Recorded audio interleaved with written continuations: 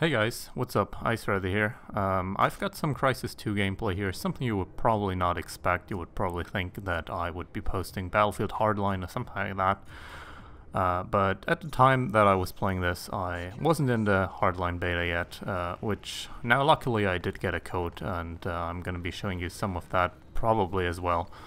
But for now I was playing Crysis 2, one of my favorite games actually. Servers are being shut down, so if you feel the need of going back to Crysis 2, now is your chance. So either way, I'm going to be talking a little bit about Crysis 2, what I did like about it and what not. Why am I going to do this?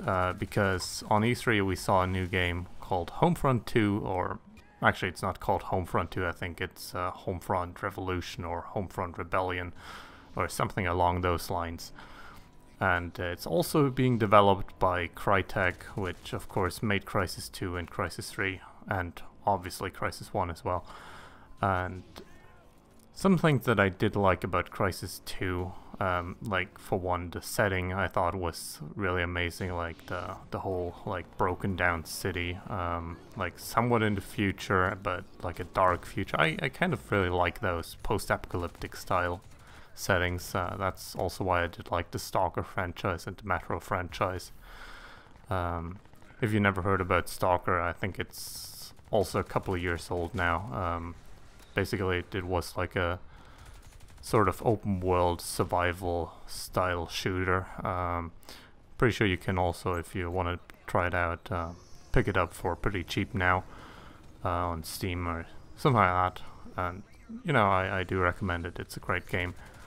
But yeah, I did like the setting, and it looks like for Homefront 2 it's like it's gonna have a similar setting like that in the future. I do like it when it's when the future is not completely unrealistic. Like I guess you could say that Crysis had a unrealistic setting with the whole nanosuit and aliens, but to me it was still like semi-realistic. You didn't have fucking laser rifles and stuff like that, so I do enjoy it when it like is still a little bit realistic. And it looks like Homefront 2 is going to be fitting in that category. And also what I did quite like about Crysis 2 is like the whole system behind like the game. You had your energy, which you can see in the bottom right screen right now, bottom right corner of the screen, of course. And basically that was used for every action that you did in the game, basically. So if you go into armor mode, that would use energy. If you go into stealth mode, if you sprint, if you jump, everything would use that energy bar. And I thought that was a great idea. You had to be very tactical at your choices, so you don't run out of energy in the middle of combat, because that would get you killed a lot of the time. In Crysis 3 they sadly did dumb that down a whole lot, so you could jump and run without even consuming energy, and stealth and armor both had a separate energy bar, so in my opinion you didn't really have to think in the game. Well, at least not in that way. You obviously had to think as well if you wanted to do somewhat well. So one thing that I wasn't quite happy about in Crysis 2 and Crysis 3 is the support after release, so patches, updates, that kind of stuff.